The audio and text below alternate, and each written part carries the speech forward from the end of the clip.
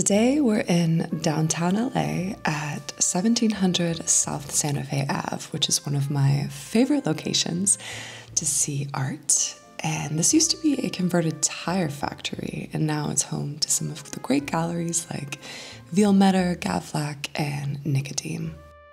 This is an exhibit by Ellen Birkenblit at Vielmetter Gallery, and it's titled Other Shapes at Night.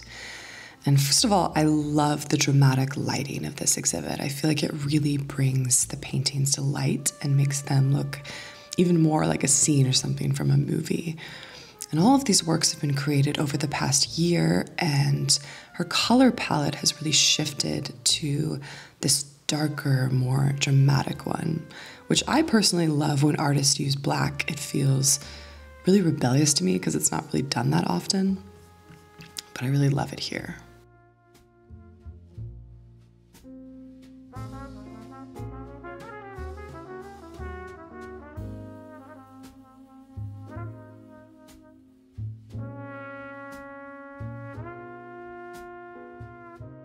I love this little backroom area. It's just my favorite. I think this is why this is one of my favorite spaces, even within this space. It's just unexpected and very hidden.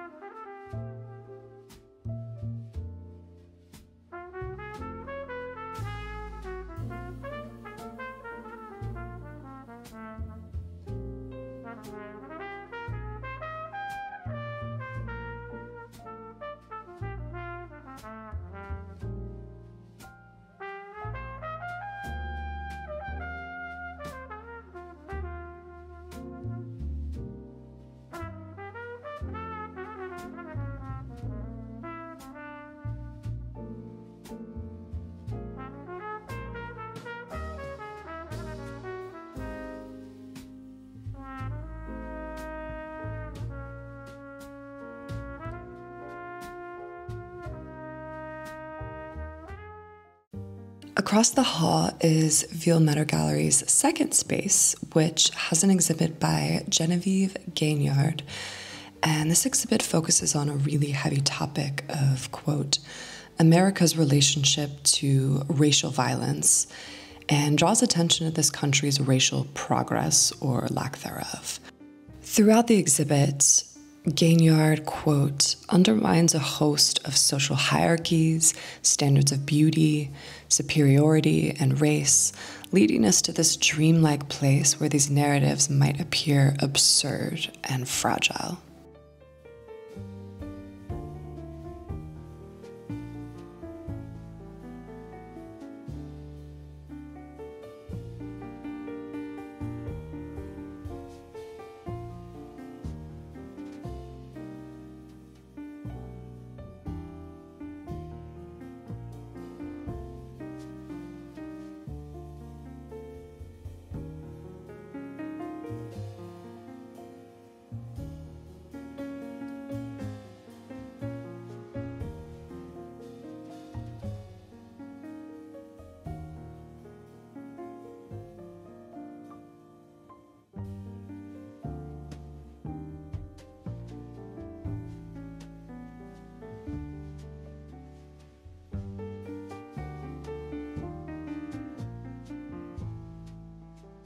The exhibit's title is called Strange Fruit, which is from a Billie Holiday song, which is about southern trees bearing a strange fruit, which is in reference to lynchings.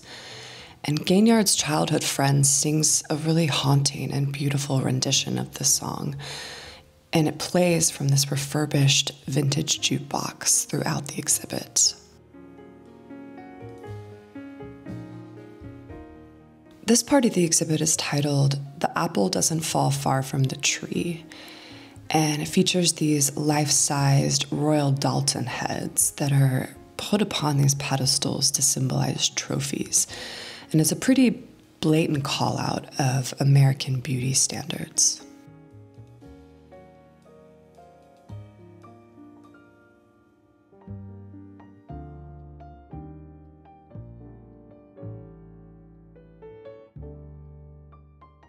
This work is titled "The American Dream is a Pyramid Scheme," and it features 81 headless mammy figurines on this pedestal.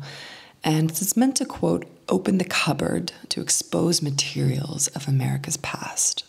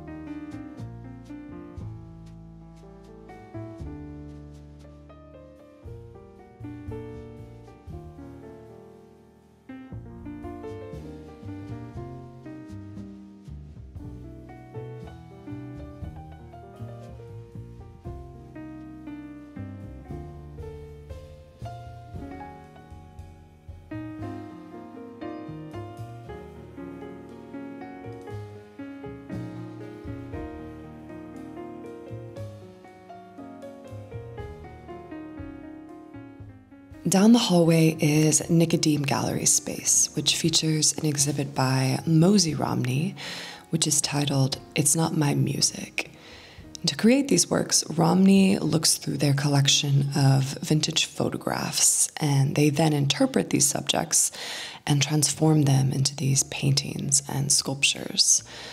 And the paintings are mostly oil on canvas, but some do contain some interesting materials like spray paint and even rhinestones.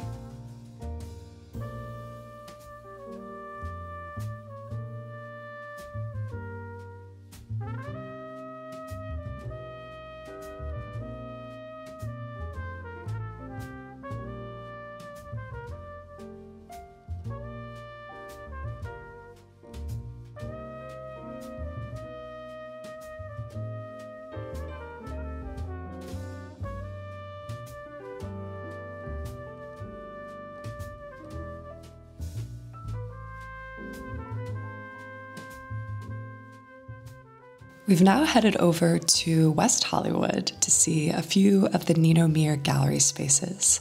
I say a few because the gallery actually has 4 West Hollywood spaces now in total, which is very impressive. This is one of their smaller spaces, which features an exhibit by Cornelia Baltes titled Lazy Bones.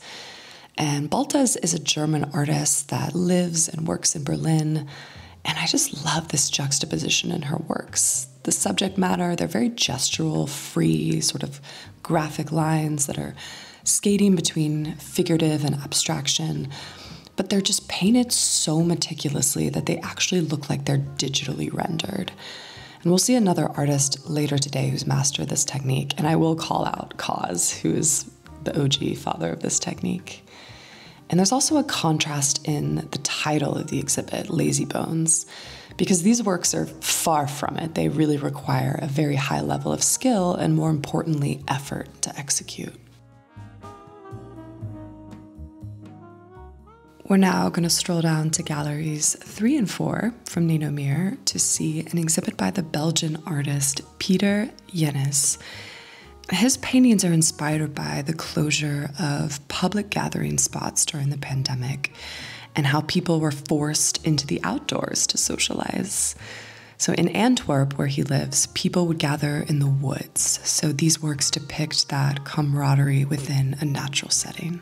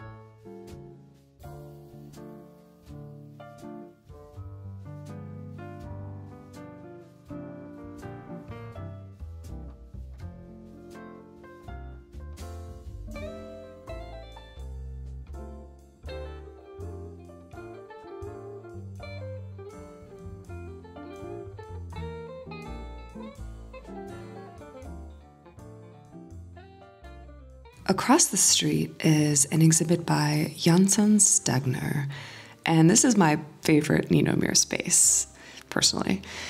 And this exhibit is titled The Good Land, and it features a series of paintings depicting the, quote, good life. And the painting style might look a little familiar. It is reminiscent of late Renaissance paintings, but Stegner's subjects have been injected with a sense of unreality. And what I think is particularly interesting is how Stegner uses the morphing of his subjects to really play with gender norms in traditional portraiture. I think portraits are sometimes the most accurate snapshot into the values of society at a particular time. The gallery states that, quote, the more hyperbolic expressions of musculature and power are saved for his female subjects, while his men tend to be slighter and more pensive.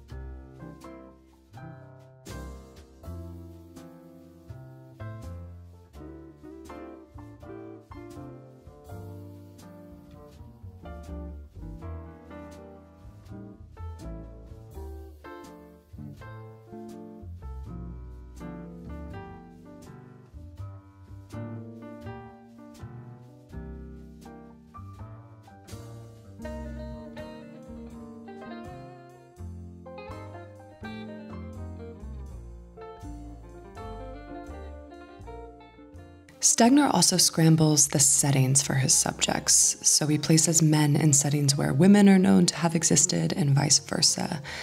And a great example of this is this painting, which is titled The Bird Watchers, where two men sit under a blue sky, and this is referencing Raphael's Alba Madonna, which depicts Mary lounging with a young Jesus and St. John the Baptist.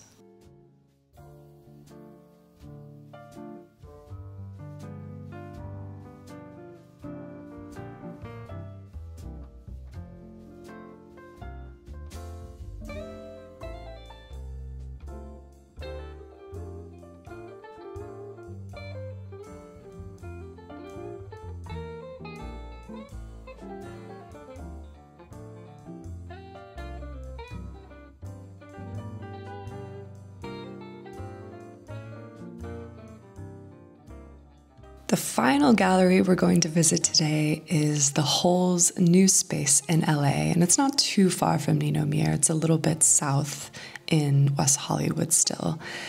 This space is so beautiful and frankly enormous. It is over 8,000 square feet, and this exhibit by Jonathan Chaplin is actually the first solo exhibit to be hosted here.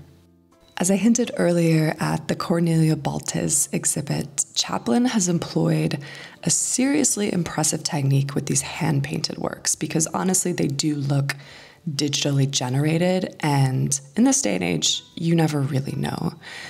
So to create these works, Chaplin does use 3D rendering to plan them out. He's inspired by the suburbs of his home in Waco, Texas, as well as mid-century modern architecture and early computer software. And in these works, he, quote, stretches the familiarity of the suburban setting to its breaking point. He blasts apart these neighborhoods into this clean chaos. And these works also serve as a, frankly, sad kind of metaphor for our current economic state and how the American dream of, the single-family home is really a broken dream for so many.